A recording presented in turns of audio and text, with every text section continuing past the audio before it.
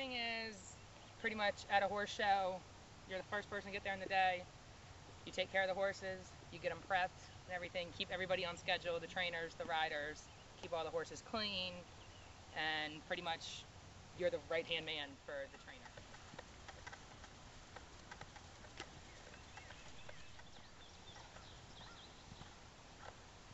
Pretty much, I don't have my own horse.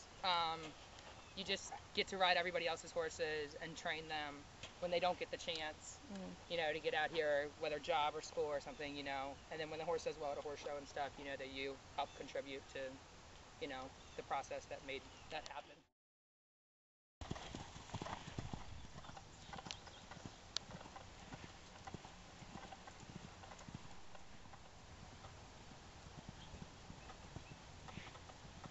The rider can focus on what they need to do to, you know, make the show a success and what, you know, they're focusing on doing.